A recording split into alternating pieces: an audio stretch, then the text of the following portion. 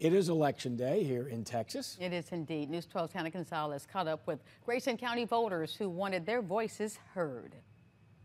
If you don't vote, you don't have any right to complain about how things come out. From 7 to 7, Texas voters were heading to the polls. It was very smooth, very nice. Yeah, very organized. Statewide, voters saw 14 propositions that address constitutional amendments. Bell's voter Shelby Noyce was passionate about Proposition 13.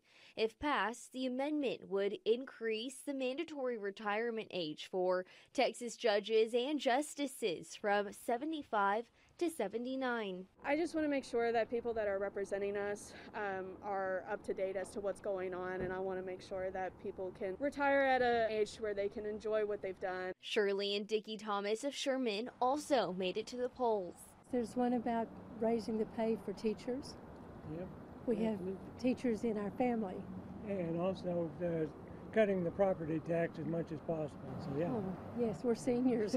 Proposition 4 is asking for the biggest tax cut in Texas history. It would raise homestead exemptions from $40,000 to $100,000 and allocate more state funds for public education. In Sherman, residents voted on who will represent them on city council for place 4. Darren Holland is the incumbent. The challenger, banker Carlene Chisman. Texoma also saw 2 school bonds. Gainesville ISD is asking residents to approve $93 million in bonds.